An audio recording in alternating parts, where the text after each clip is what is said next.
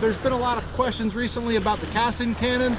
As you can see, I've got mine offset 90 degrees on my rig.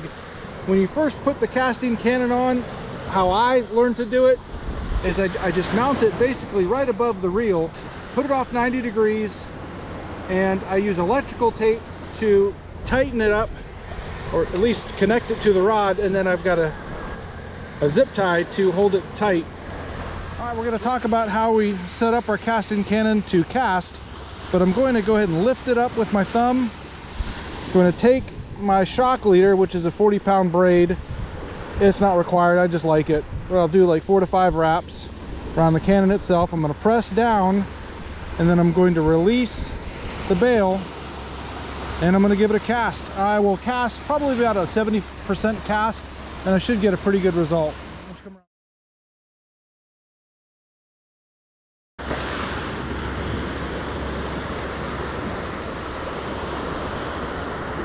And just with the release of the finger.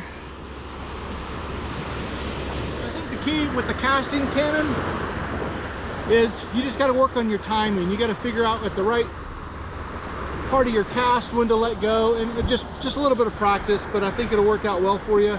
Give it a try. It certainly is beneficial to prevent your fingers from getting lacerated, or just allows you to cast with as much strength as you want and not be limited by potentially your braid cutting your finger.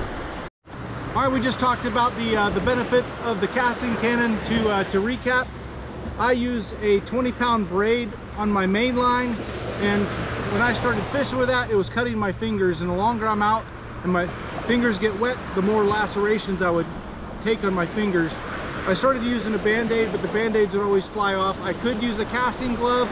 I just don't like always putting it on, putting it off. The casting cannons are on the rod. I can use it, not use it. But just showed you how I use it, 5 wraps, and then just work on your timing. But I feel like I can really sling it out there when I have to, or I can just do a nice, easy cast, and I don't worry about any finger lacerations. Hope this benefit helps.